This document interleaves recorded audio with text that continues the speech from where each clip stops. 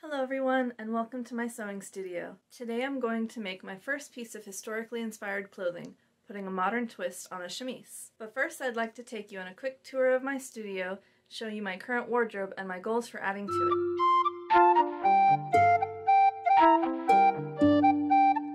I designed my sewing room to be accessible for my disability. I deal with chronic pain in my neck and shoulders, and I have migraines from a neck injury I sustained as a teen. I also have low energy, which is currently undiagnosed, but I do my best to take care of myself and manage my energy.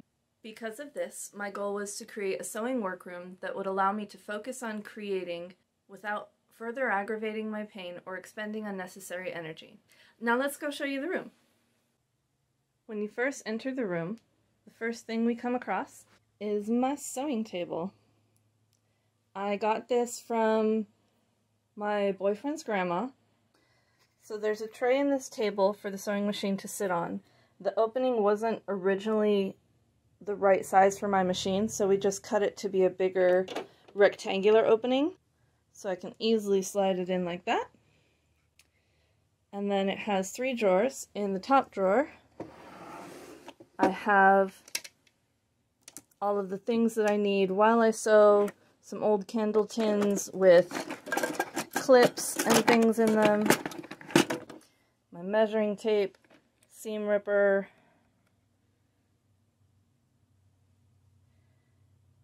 heat erasable pens, and of course scissors.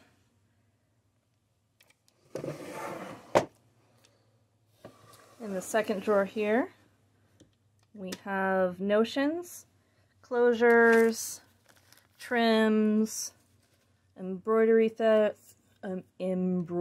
thread, ribbon, and in the bottom drawer is all my thread. Next, of course, you've met Felicia. She's doing well so far. To the right of that is my desk, where I do a lot of my editing and work, but also gaming with friends. I wanted to show you guys a few of the things that I bought just to start the channel off. This is what I use to light my room so that it gives a nice natural light. It was very cheap. It was $10 at, I believe, Home Depot or Lowe's. This tripod stick, which I'm currently using, and this external hard drive for storing all the video. This is the same phone that I use to record. This is just my boyfriend's so that I could show you guys what I'm using. I don't have a fancy camera. In the future, I may get one, but for now, this phone is doing really well for recording.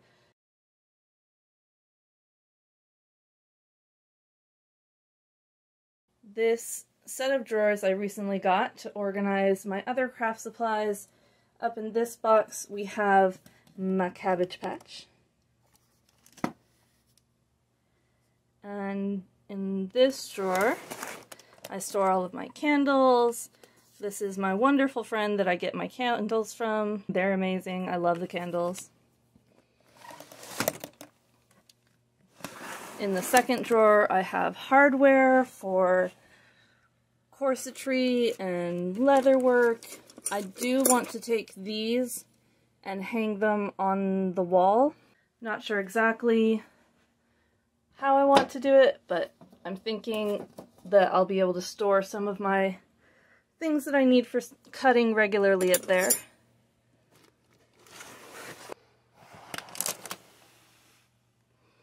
In this drawer I have painting supplies, fabric dye. I kept this egg carton for mixing paints, simple paint brushes. This bag holds my current commission that I'm working on. In here, under the table, I have storage. These 2 tubs have fabric and thrifted clothes that I want to thrift flip. And then up here I have grocery bags from what my groceries are delivered in, and I just use that for patterning.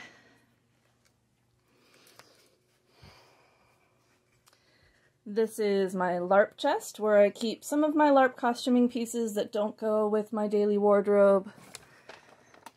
Fairy wings, a piratey corset, that kind of stuff.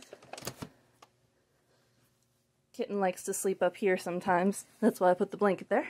It also helps him not be tempted to come up on my table where I'm working. A tabletop ironing board, iron, pitcher to refill the iron with, my pin holder, rulers. I got this bookcase for free and just kind of tossed everything on it just to get it out of the way. This is a project I definitely want to work on, get all of this organized, and actually get a decent bookshelf. Here's my dresser. Most of the clothes that I keep in here are undergarments, pajamas, things that I wouldn't wear for outerwear, so we don't need to go through that. I actually have blackout curtains to help with the migraines.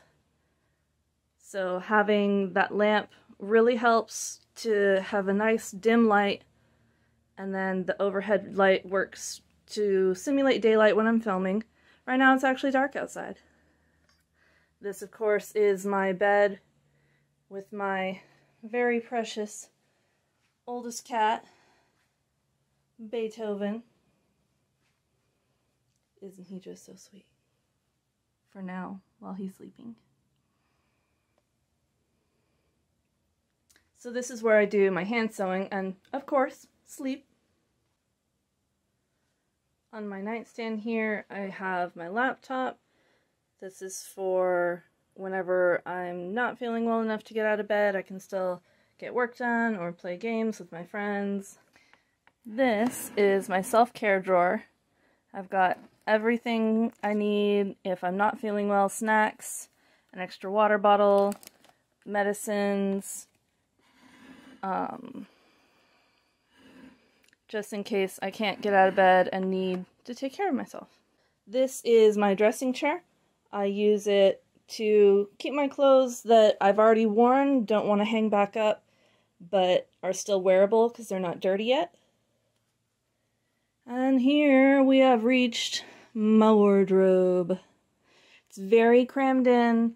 I wish I had a bigger closet, but I don't. In the back, I keep more off-season clothes, my tank tops.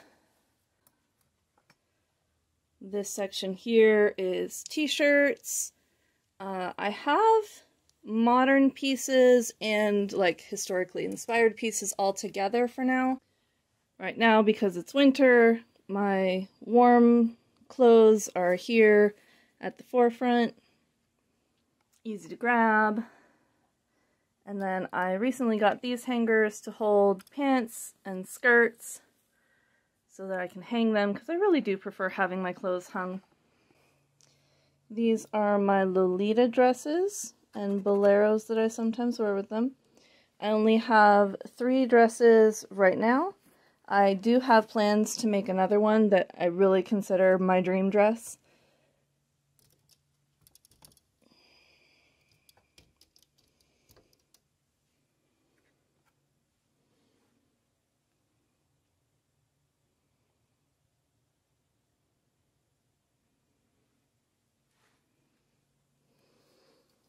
Of course, my shoes are down there. And then up above the clothes, I have my Lolita petticoats, some wigs. I love wigs. I wish I had more. And for someone who does not think that they look good in hats, I have a lot of hats. So a majority of my wardrobe was thrifted. I haven't really bought a lot of new clothes recently besides undergarments. I think the thing that I'm most willing to still buy new is my graphic t-shirts. Thrifting really is what is most accessible for me. So that is what I prefer to do to help out the planet. These are the pieces that I want to add to my wardrobe next, starting with the chemise I'm going to make today. Next, I plan to make this corset, and then I would like to make this vest. And my latest idea is a 1940s sailor pant does 18th century breeches. If you've done any research into historical dress, you'd have heard one very important rule. Corsets are not meant to be worn directly on the skin. The purpose of the chemise was to protect your skin from chafing against the corset, while also protecting your corset from the oil and sweat produced by your body. A chemise is made from lightweight, breathable linen and hangs loosely around the body. In comparison, those who wear modern corsets typically wear them over a t-shirt, camisole, or stretchy corset liner, such as this one from Lucy Corsetry. For my own design, I have decided to make it from linen, as they would historically, but go without straps or sleeves so that I could wear it under any modern clothes I own. Since the sleeves of a chemise are designed to protect the corset from one's underarms, I'm adding a ruffle at the top to go over the edge of the corset. I'm hoping this will also help to soften that edge the way a corset cover would in the Victorian and Edwardian eras. I'm starting with my hip measurement, since this is my widest point, adding seam allowance and ease so that it sits comfortably over my body the way my t-shirts do. Next, I'm measuring the length from above my bust to my hips, this time adding 1/2 inch hem allowance for the top and bottom edges, plus 3 inches for the ruffle. After transferring these measurements to my linen, this leaves me with a large rectangle, allowing me to make my chemise from a single piece of fabric.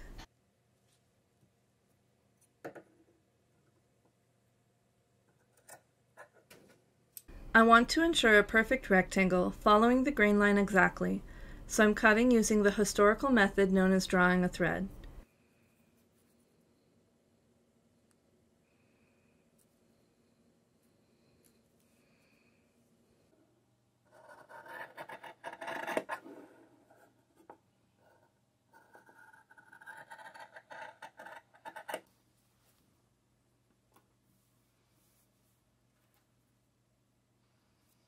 Now that I have my very basic pattern cut out, I'm sewing the two sides together, stopping 3.5 inches from the top edge.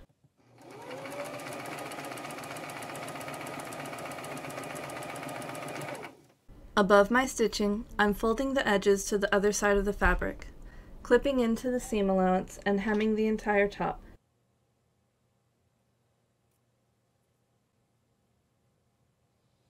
Folding the corners over and machine felling the seam on the inside.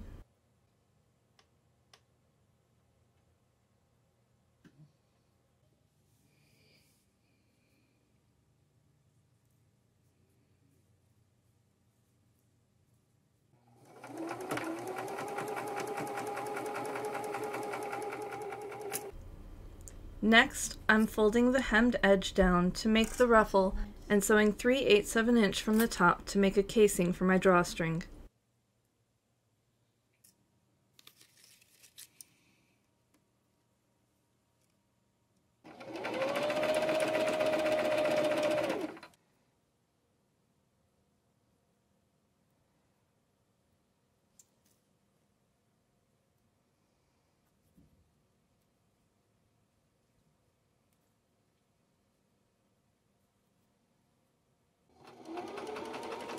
The last thing I need to do is hem the bottom, and my chemise is complete.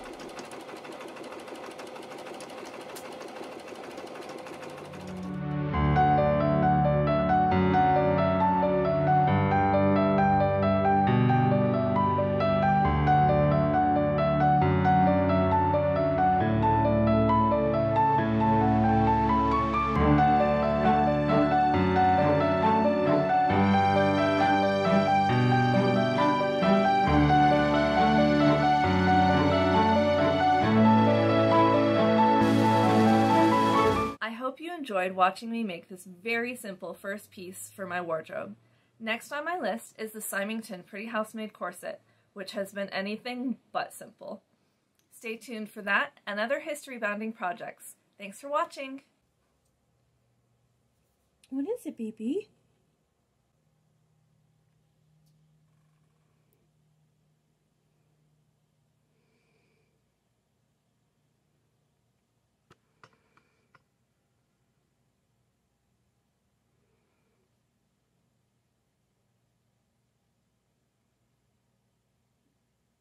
You see the stink bug?